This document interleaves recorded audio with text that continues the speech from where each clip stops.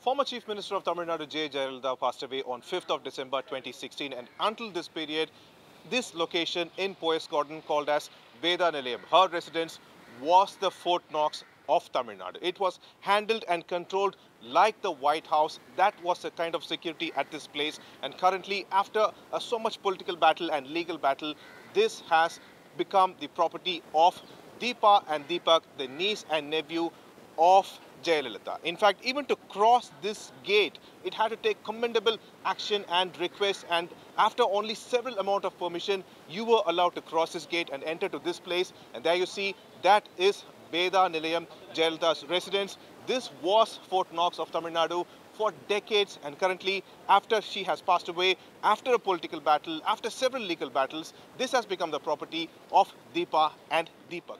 I feel very emotional above all because I'm here after a very long time, first thing.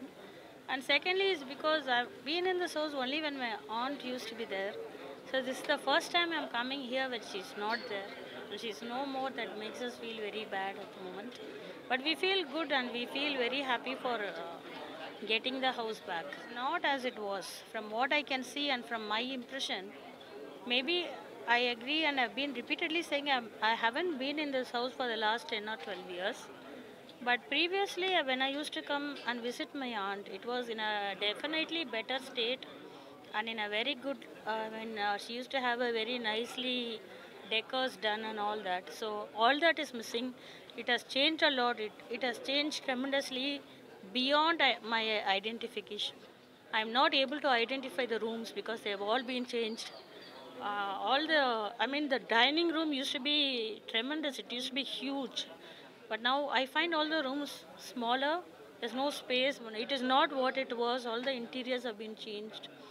And that's what I think. There's a lot of change. That must be It's not in good shape also. It's in a very bad state.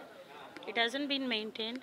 I mean, for a person who has lived in this house until 4 years back, I find this house in a very bad state. Interestingly, this place was supposed to be converted into a memorial for Jayalalithaa, and that is where the Madras High Court interfered and questioned what is the need for several memorials for one person. Are we still living in the period of the pharaohs? That was a question put forward, and later the court said that the property should be handed over to the blood relatives. And there you see, that is Jayalalithaa, the former Chief Minister of Tamil Nadu and was the supremo of AIADMK. After her death, the party plunged into darkness completely, and there were so many episodes of chaos. And even currently, the party is having two leaders, that is Edappadi K. Palaniswamy and O. Pannirselvam, who still claim that this has to be converted into a memorial. They call this that this could become a temple for AIADMK cadres to come over and actually pay their respects. Interestingly, as Sashikala was kept out of this house, what she did was that the property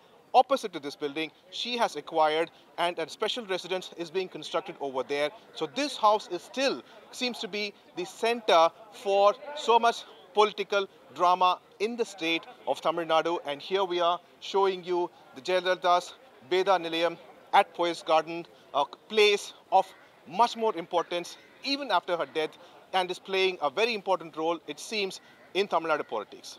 With Vivian Pramod Madhav for India Today.